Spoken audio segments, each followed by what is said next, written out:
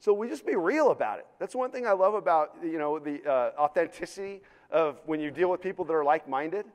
They're just honest. You don't need to go, pour out all your issues to people, but just make the assumption. I'm going to tell you right now, I have issues. And so do you. But the question is, how do you deal with the issues, right? Some people have baggage. We use the word baggage, right?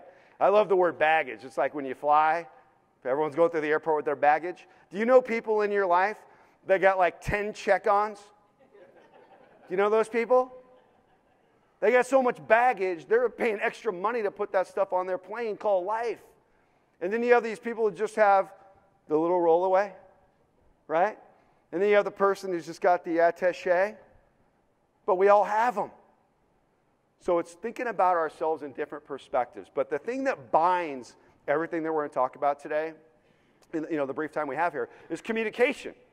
That's the thing that I get asked a lot when I do a lot of media. They'll say, well, wait a minute, Mike, we're looking at your Twitter account, and we understand that you did a relationship event last Tuesday at Wrigley Mansion, and then Thursday you were in front of financial advisors, and then on Saturday you did some sports symposium with a bunch of the athletes in Arizona. I don't get it. I said, simple. They're all human. It's all communication. That's the thing that binds us. When I wrote my book with my partner Dan Lear in 2010, it was a relationship book. And the book, you can get it on Amazon if you want. It's called Men. 10 Secrets Every Woman Should Know from Two Guys That Do. That's the name of the book. 10 Secrets Every Woman Should Know from Two Guys That Do. I didn't set out to be a relationship guru. I did not. But when I asked my partner Dan, who's 10 years older than me, who's been coaching 10 years longer than me, and we're coaching all these high-profile people, and we compare notes. And I said, what's the biggest issue that comes up in coaching? Number one. What would you say, Dan? He says, it's relationships. The CEO hires me. The broker hires me thinking he or she's going to have me come in and train their people, right? Motivate them, teach them neuro-linguistic programming skills so they're all lethal on their sales skills. And then I get the guy or the gal one-on-one, and you find out he or she's on the road 90 hours a week. They're not home.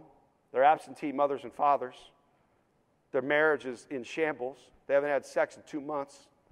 I'm like, oh, this sounds like my clients. So I said, let's compare notes and write a book on it. So we went on a 1-year study. We went and did live events just like this. We had hot mics just like these are in the middle.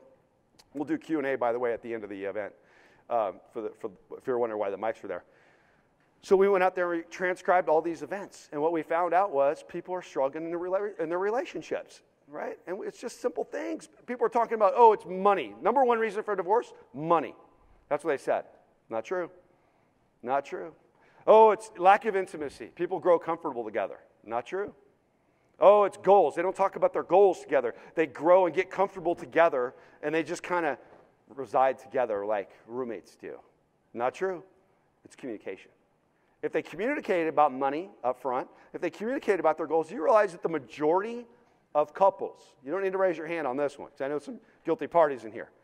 The majority of couples do not sit and talk to each other about their goals.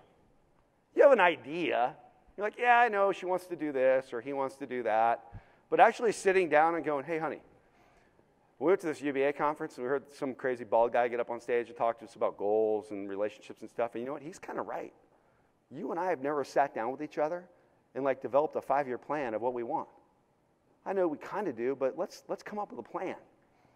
It's kind of scary. I got clients that tell me like, oh, Mike, you don't understand my marriage.